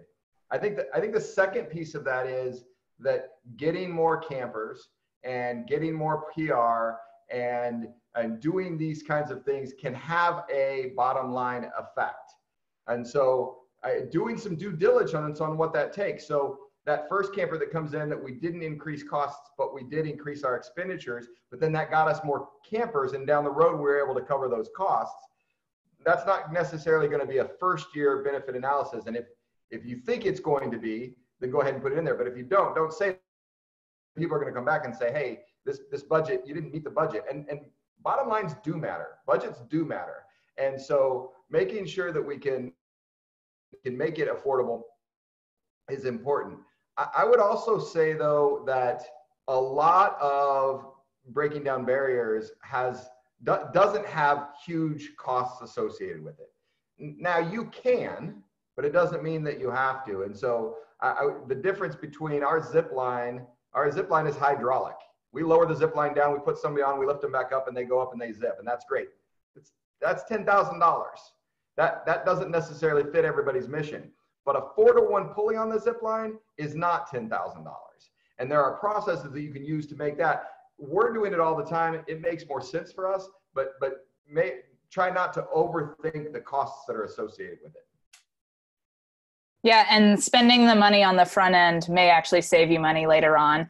If I don't build a ramp, somewhere along the way, that loophole is going to close in the building codes, and you're going to have to build a ramp. So why don't I go ahead and build an accessible entrance from the get-go? That idea of universal design has been, we posted some links in the chat about that, has totally changed how I look at programming now when that was brought to my attention. And that was brought to my attention through a session about transgender campers. And it was like, oh gosh, yes, add a second shower curtain for privacy. It benefits everybody. It's not just for my one non-binary camper. Like, no, it's dumb. So I think that one of the ways you talk about it is we are turning away opportunities for income if we are not thinking about these adaptations and this sort of design. And what groups are we turning away by building only steps up to the dining hall or not having a paved path?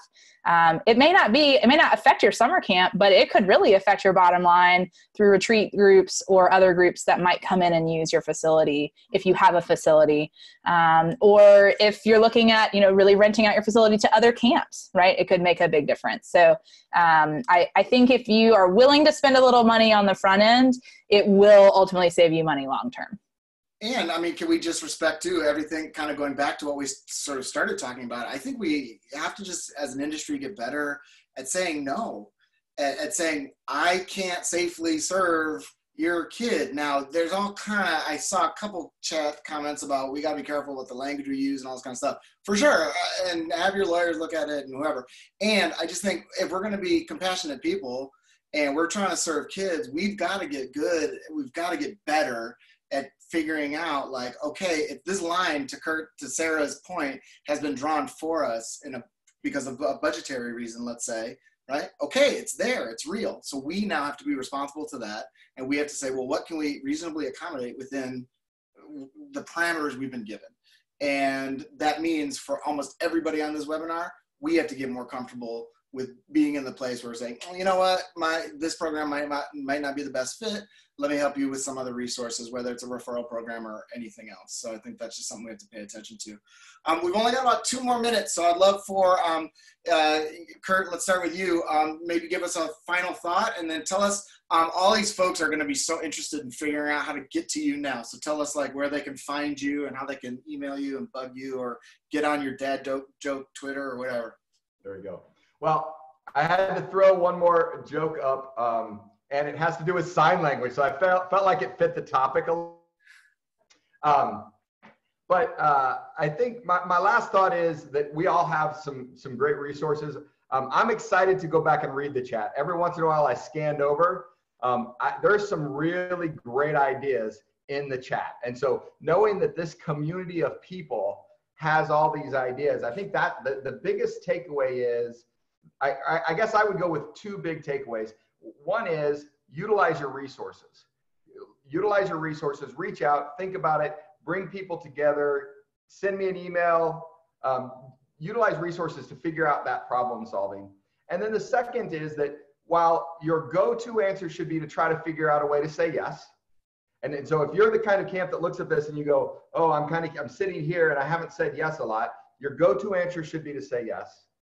Knowing that in your back pocket, there is always a reason, there is always a time where you can go back and say no. That no, I'm going to give you a different resource. And so one of the things that I talk about when I do customer service is not actually using the word no.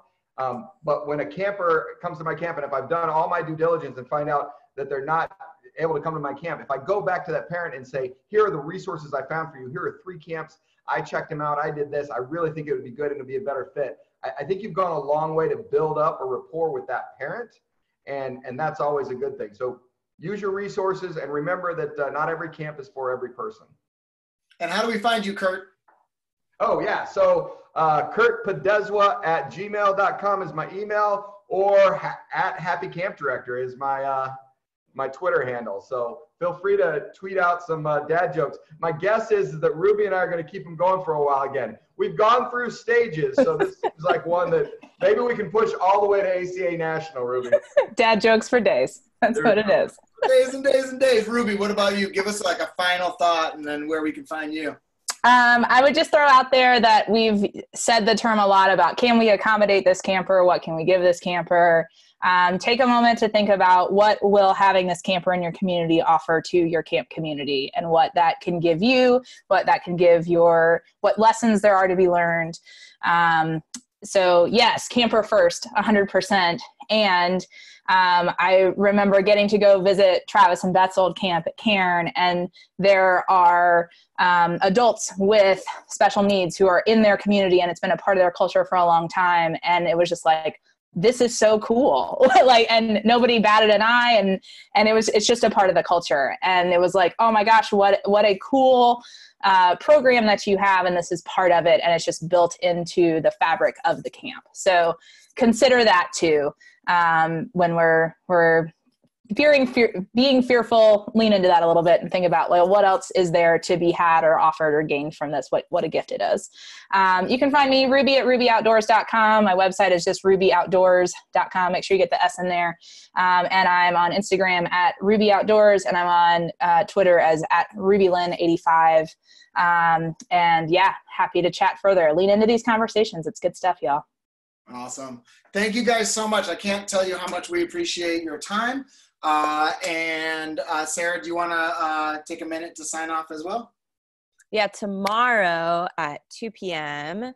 we have someone do a drum roll to buy me a little time. We have teaching camper behavior management. So we have Roz and Jed Buck, plus we have Jody Sperling. So that's going to be really fun and interesting. Sarah, I promise tomorrow I'll share a little bit better when it comes to the behavior stuff. You're just bad at sharing. It's fine. When we're talking about behavior, I can't share. So I'm going to be real quiet. Yeah, it's fine. I think I have the power to mute you, so I could just do that if you're not sharing. And then we have a conversation about data with Eric Wittenberg from Camper Machine. So really interesting, thinking about how we can use some qualitative, quantitative data and data research to learn about our camps and inform our decision making, which I think is something that we're kind of bad at. So ready to get better at that and get Eric's input. So thank you. Jack, what's our total amount raised so far? $9,406. Wow. So, and we really want to get to 10,000. So it's super exciting. So tell your camp friends. Just share all this on the internet. Come on. Yeah, come on. On the internet. Sarah, where can everybody find you? We are at thesummercampsociety.com. And on Instagram at the Summer Camp Society. Very good. Well, again, thank you all. My name is Scott Arzala. You can find me at thecampcounselor.com. And then on Instagram as well, but I don't know my Instagram handle, so I think it's just at the Camp Counselor, I guess. Darby can put it up there for me because I think she knows it. But again, thank you all so much. We can't tell you how much we appreciate this. Stomping Ground appreciates it. All those kiddos who are headed to their brand new home appreciate it next summer, in the summer of 2020. So thank you guys so much. And we'll see you all tomorrow at 2 p.m. Bye, friends. Thanks so much, Kurt and Ruby. We're doing an inclusion program this summer, and you helped us a lot. So thank you so much. Wow. Bye, guys.